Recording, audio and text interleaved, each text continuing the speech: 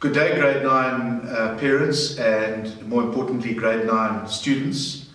It is my pleasure to welcome you to our subject choice presentation, and obviously things are being done very differently this year because we do want to reach you in terms of this important topic, and ordinarily we would have an interactive evening. So thank you for watching this. My message to the parents in particular this evening is that we need to be careful that we don't project our ambitions onto our children in terms of the careers that they may or may not want to choose. I think that that's important. The world is such a different place from when you and I were at school. When you and I were at school, it was really quite easy. You did maths on the high grade, and anything that you did on the standard grade would count for Technikon instead of university. As we know now, there are so many options out there for our young people, and I would like to draw your attention to what I think the most critical aspects of development are for our grade 9s. Firstly, emotional intelligence. Real success is going to come from the capacity of our young people to be able to play to their strengths. And as we know, we all have different strengths and opportunities to grow.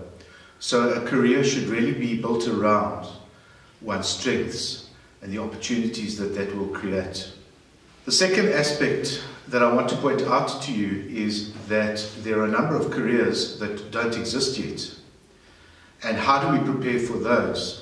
What we need to do in that context is we need to develop entrepreneurial skills, we need to develop communicative skills, and as I said, the ability to read people. Those things are so important. The other thing that I want to say is that while it is so important that you make the correct choice now, we at the college do make limited provision for changes to be made after this. And therefore, I want to encourage you, if you are not 100% certain, to make the choices, but don't worry if you need to change a little bit later. The other thing that I want to point out is that the careers that we prepared for when we were growing up, such as chartered accountancy, being a doctor, those careers are not necessarily the ones that society is going to require moving into the future. So thank you for watching the presentation. I would like to congratulate and thank the staff in terms of their efforts of putting this together, and I sincerely hope that you find this an informative process. Please at all times refer to the booklets that have been prepared for you, and if necessary we would welcome interaction with you either through visitation to the school, if that's permitted, or through the online process. Thank you very much, and good luck with your important decisions.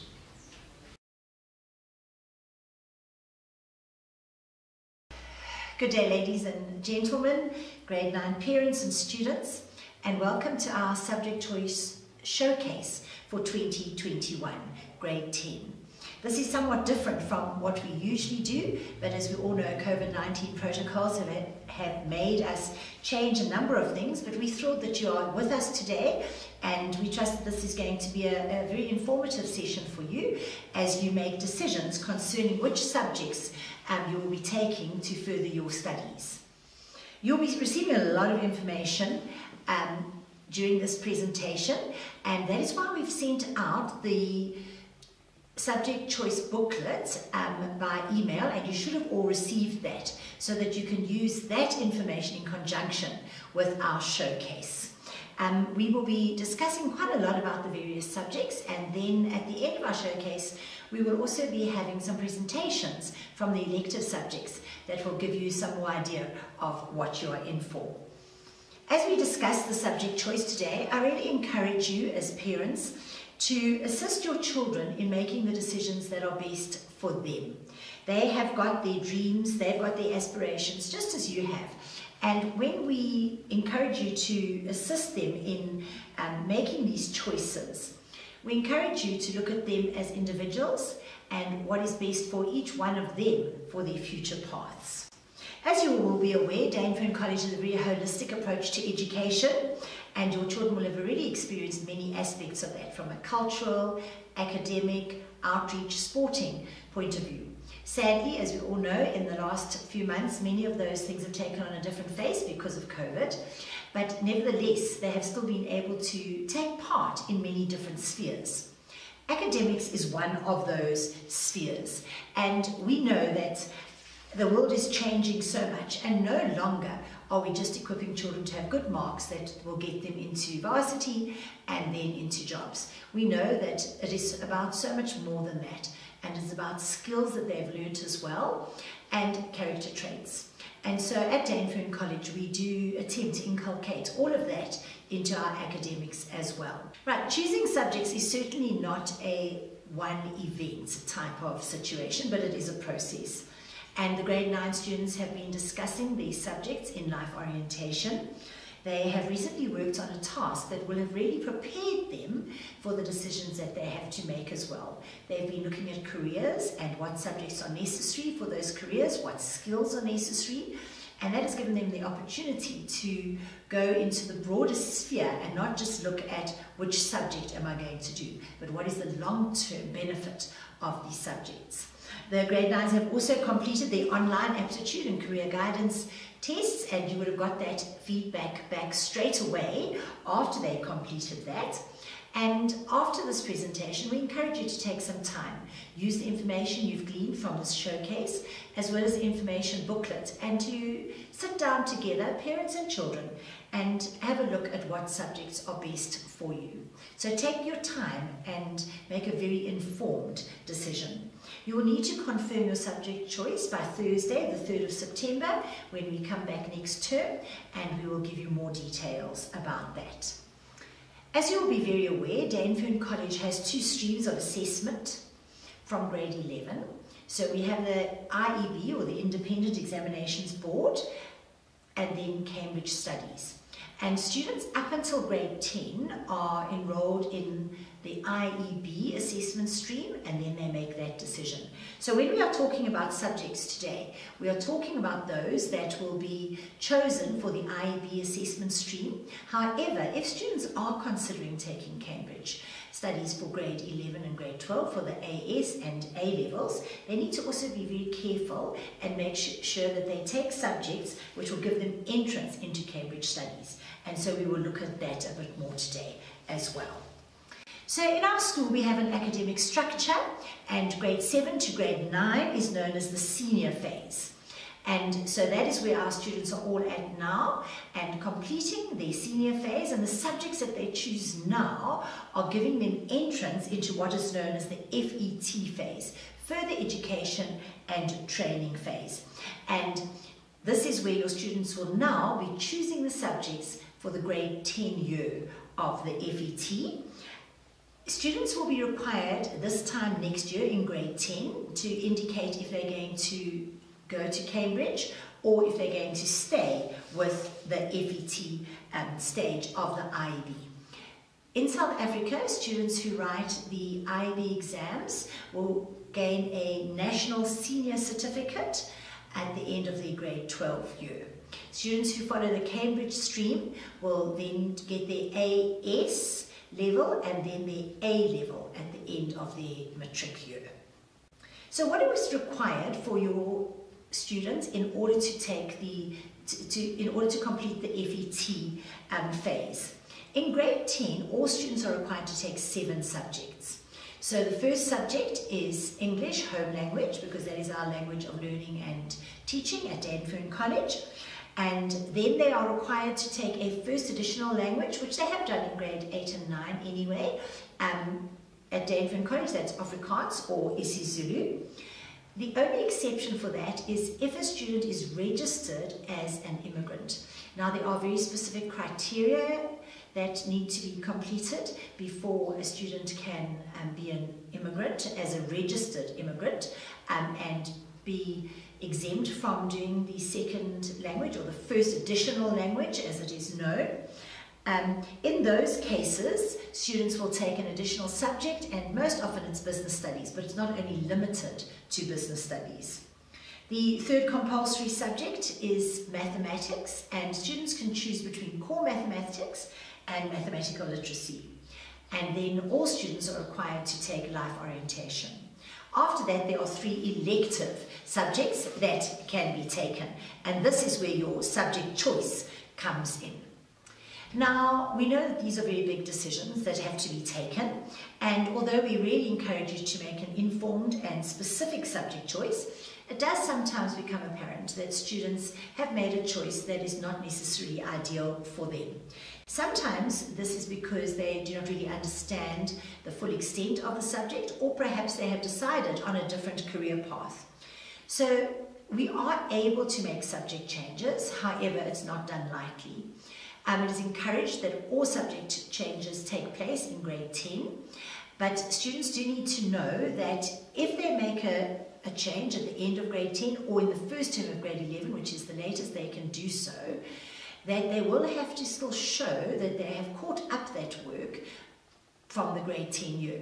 So if a child in term 3 decides to change from physical sciences to business studies, for example, they need to have caught up that work. So it's not a matter of just taking one subject, swapping it, and starting afresh. The requirement is that all of the subject material for grade 10, 11 and 12 is completed if you are even changing subjects. Right, and obviously when we are looking at subject choice, we are looking at this because you need to have the best opportunities possible for your tertiary education. So students who follow the IEB stream will have certain requirements in order to get into universities in South Africa, and then those who follow the Cambridge stream have other requirements. But as we're focusing on grade 10 today, which is for all students, the IEB stream, we are just going to look at some of those requirements. So in addition to having a degree pass with the National Senior Certificate, universities have their own requirements, and this is really important for you to understand. You may be required to write a national benchmark test known as NBTs. You may have heard discussions this year. A lot of the universities have actually cancelled them for this year due to the whole COVID situation. Some universities are still requiring the students to write them. But by the time you get to write yours and you apply for university when you are in 2022, we really trust that everything will be back to normal and you will most probably be required to write your NBTs. Some university applications also require other added value, and this will be ranging from social responsibility to leadership to sports, and this is particularly pertinent where there are limited entry faculties. For example, if you're wanting to get into the medical field or into some other limited courses. So you may have heard of the term APS. Some people talk about the APS score, but it actually is the admissions point score. And the universities take this and they base it either on a score that they have come up with particularly with code results, or on the marks that you actually get at school. And so it's very important for you when you are looking at subject choice to also see how different subjects can affect your APS. So some universities will give you double points for relevant subjects, and other universities will give you half points for certain subjects. So it is very important that you go and do the research about the relevant university so that you know which APS you are looking at. Even as I was preparing for today, for example, I was looking at the University of Pretoria and the Faculty of Law, and I found that the entrance APS has changed by 2 points. So it is very important to check that. So each subject will be allocated a number of points or a score. Those add up, and when you come to actually apply for university, not only do you need your degree pass, but you need to meet that APS as well. One of the subjects that often comes into debate when you look at your APS is core maths versus mathematical literacy. Now, this is a debate that has been going on for a number of years. Maths literacy has been offered now for 13 years, and it really is a subject that has been seen to have integrity and academic rigor and has been accepted more and more. And in fact, there are certain health sciences courses that accept a high mark in maths literacy as part of the APS. In the booklet that we've provided for you, there's a link which will give you information on numerous careers that you can do, even if you take maths literacy as opposed to core maths. So, when should you take core maths and when should you take maths literacy? If you are looking at going into the general medical sphere and health sciences, often you are required to have core mathematics. As I say, there are 1 or 2 courses now that will take Maths Lit, but most of them require core mathematics.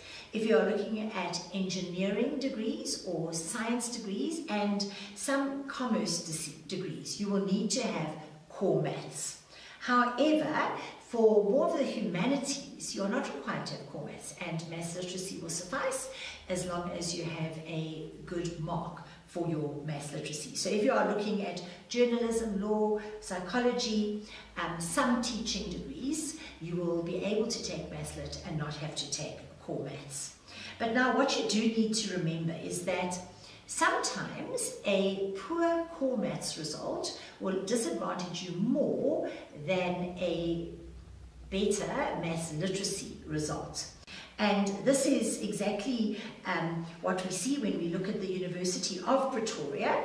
You will see that if you have got a mark of less than 50%, you would get 3 points for maths. But if you have a mark of 80% for mathematical literacy, you would receive 7 points. And so when you balance them up, it would actually be better for you to have a really good maths literacy mark than a poor core maths mark. So that does need to be taken into consideration when you are deciding whether to do maths or maths literacy. So, as you make your decisions, ladies and gents, I really think that there are 3 things that you need to consider very carefully. And the first one is, what are you passionate about? Remember that this subject that you choose, you're going to sit in classes for that particular subject every day for the next 3 years of your schooling career, and then as you go into tertiary studies as well, you will be using that subject again. If you have a particular interest in something that you're really passionate about, it would be good to take a subject that follows that passion. So grade 9s, when you did your online assessment, you will have received information about your particular interests and relating to subject choice. So if you are able to take something that you're passionate about, that would be your first direction to go in. Secondly, you need to look and see which subjects will open doors for you.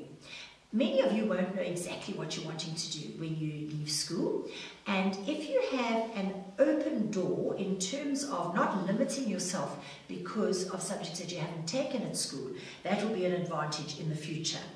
So if you are thinking of anything in the built environment, in the engineering world, in the health science or the sciences, we would encourage you to take core maths and physical sciences, because that will then open up doors in those directions for you.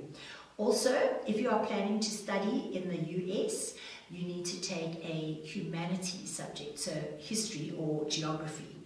And of course, if you want to follow the Cambridge stream, you need to make sure that the subjects that you take in grade 10 give you entry into Cambridge as well.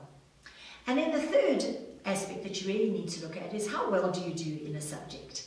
So you may decide that you want to have an open door waiting for you, and therefore you're going to take subjects that will open the doors. However, you may find that you struggle in those subjects, and then that would actually be more of a disadvantage to you. Remember, we said you don't just need a degree pass to get into university. You need your APS to be high enough as well. So if you're taking a subject just because you want to have that option of getting into university, that may not necessarily get you in if you are not getting good enough results. So it's time for you to make decisions. And I know these decisions are not easy, but I really trust that with all the information that you receive, that you will be able to make a good decision. In terms of the Cambridge studies, as you will all be aware, we had our inaugural year of Cambridge students last year in 2019, And at the end of this year, in just a short while, we will have 3 students will be completing their A levels, and then 7 students will complete their AS this year. As a grade 9, you need to be very careful if you're wanting to go into Cambridge that you consider the correct subjects. And so now we're going to just have a look at what you need if you're going to follow the Cambridge stream.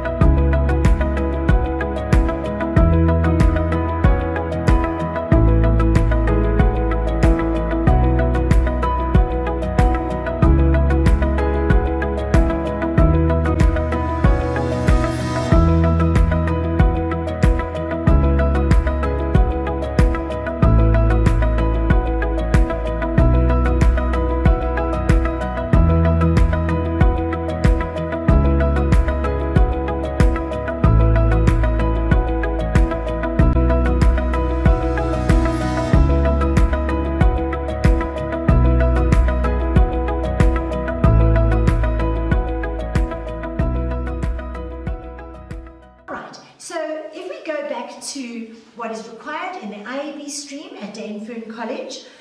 Let's first of all have a look at mathematics. So we have said you have to take either core maths or maths literacy, and then there's also the option of taking advanced program mathematics. Now it's very important to remember that maths literacy is a subject that stands on its own. It is not just maths at a lower level.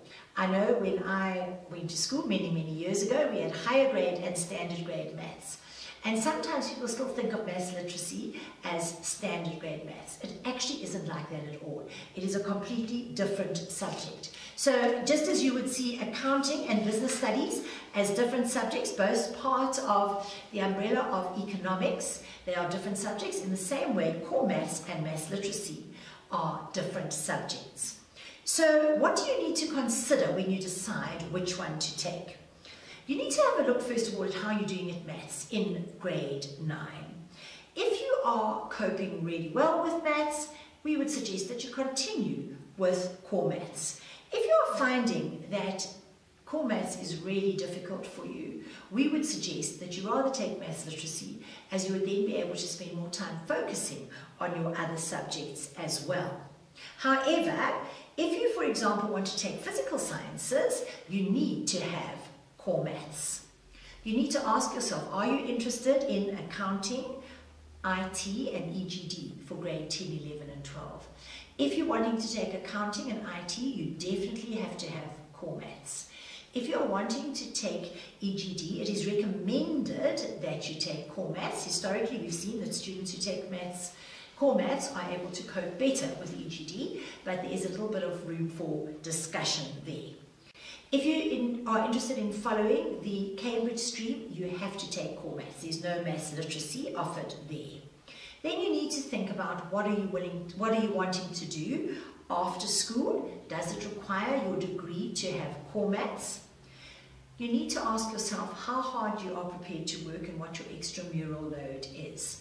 If you are a child who really wants to do core maths, but it is quite difficult for you, you are welcome to take it, but you will need to make sure that you're able to put in the number of hours for maths. We know that core maths and maths literacy require a lot of work, but if you take core maths, you're going to have to do your mathematical homework every single day.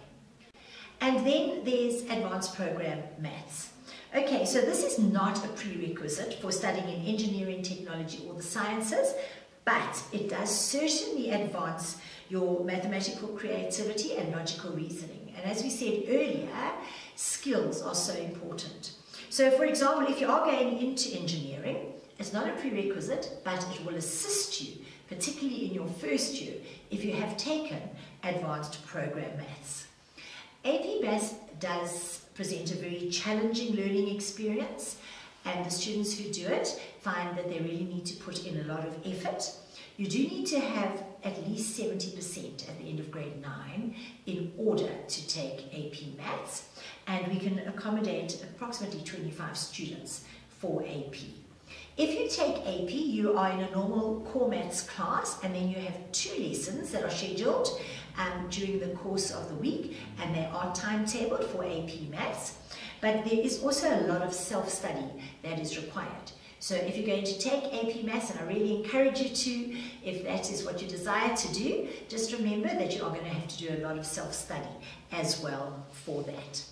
So you're all going to do English, you're all going to do LO, you're all going to choose between core maths and maths literacy. And then which other subjects are on offer. I think that by now you are familiar with the subjects that Dainfern College offers, but I will run through them quickly. In the economics, we've got accounting and business studies. Then we have geography and history, engineering, graphics and design, IT, life sciences, physical sciences, and then dramatic arts, music and visual arts. And then the additional subjects, AP Maths, and you're also able to take dramatic arts or music as an additional subject. Please remember that we will do our best to accommodate all students' requests, but if there's not sufficient demand for a particular subject, then that subject may not be offered in 2021. So as you now come to choose your subjects, you will remember that there are 5 groups, and you need to choose one subject from each of those groups. And when you make your choice, please be very careful to make sure that if you are wanting to take one of the electives that needs core maths, that you take core maths first and then choose your others. So just a reminder, accounting, physical sciences, IT, you need to have core mathematics. For EGD, it's a recommendation that you have core mathematics as well. Other than your 5 subjects that you're going to choose, you will all do English and then life orientation. Once you have made your decision and made your choice, the information will then guide us in allocating you to a link for each subject that you are going to take. Please just know that if there's not sufficient demand for a subject, or if there are different combinations, that will affect the links that you are in. So you will not be in a link based on which group you choose, but rather based on the demand that there is from students for that particular subject.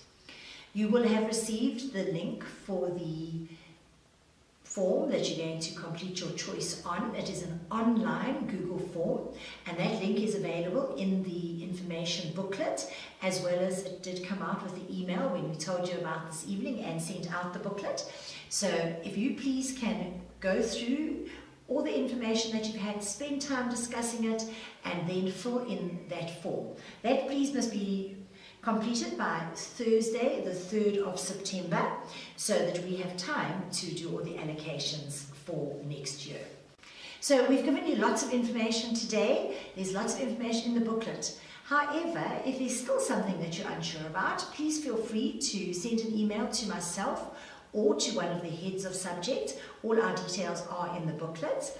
And if you need more than just an email with a short answer, if you'd like to have a discussion with us, we will be available to set up a Google Meet tomorrow, Thursday, or Friday before school closes, so that we can answer your questions. So please send me an email tonight or tomorrow morning if you would require a Google Meet, so that we can set that up and answer any questions that you have.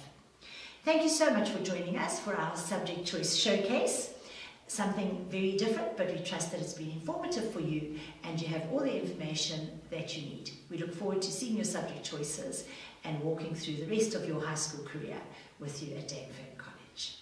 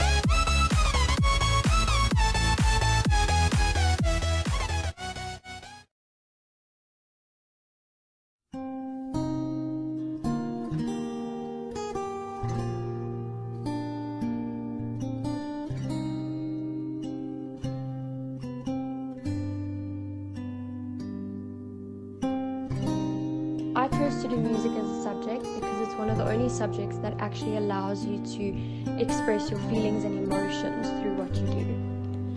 My favorite part about music is learning how music progressed through the times and was a reflection of both historical events and people. I really enjoy music because all the things that we learn during music are really extremely fun and entertaining as well.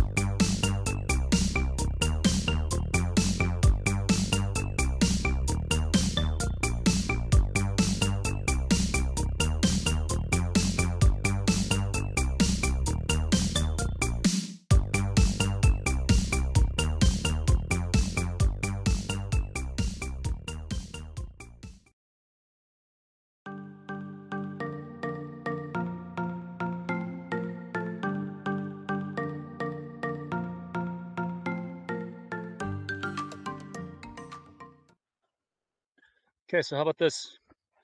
1993, Kevin Carter took a photograph of a young girl being followed by a vulture. He was a South African photographer who went across the Sudan to capture the humanitarian crisis unfolding there. And this won him a Pulitzer Prize. My question is, what do you do?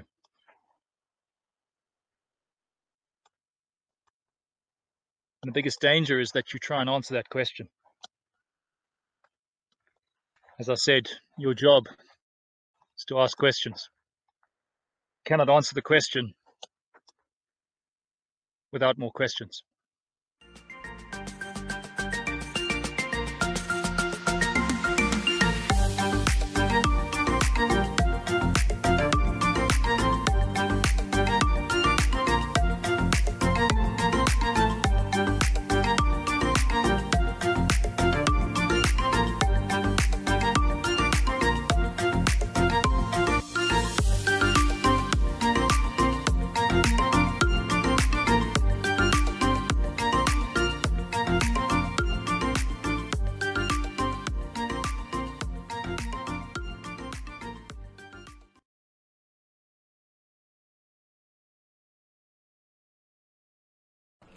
What have you got for me on the Southeast Asia issue? Here's what we're going to do. First, we're going to think outside the box. Then we're going to push the envelope. Push the envelope. Then we take it to the next level. Hit the ground running, think big, start small. Raise the bar, and last but not least, We're going to put a stake in the ground. a stake in the ground. We're going to push the peanut in a new direction. The opposite of where it was going. It's new.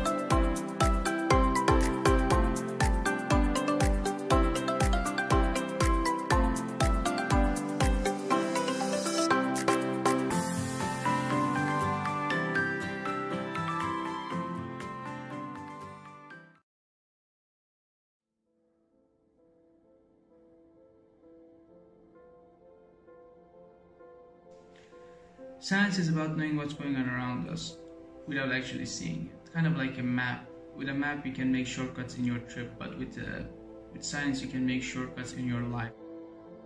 I like science because it explains the little things that we see every day in everyday life. There's so much more that happens behind the scenes, so learning about that is extremely interesting. It teaches us about everything around us and how the world works. And it's interesting to see how everything fits in together and creates this beautiful world of ours. The benefits of taking physics and chemistry is that they open up so many more doors for you when you leave high school. Some of the concepts that you cover in physics are also covered in maths, and so you're improving in your maths at the same time. What I enjoy most about the subject is that it's always pushing me to work hard and improve on my skills. Bright, passionately curious, fun, hungry for knowledge, a catalyst for change, problem solver. The torch of humanity is being passed down to you. Will you take it? Science is the poetry of reality. We live and breathe it every day. So what greater pursuit could there be than striving to understand the world around us?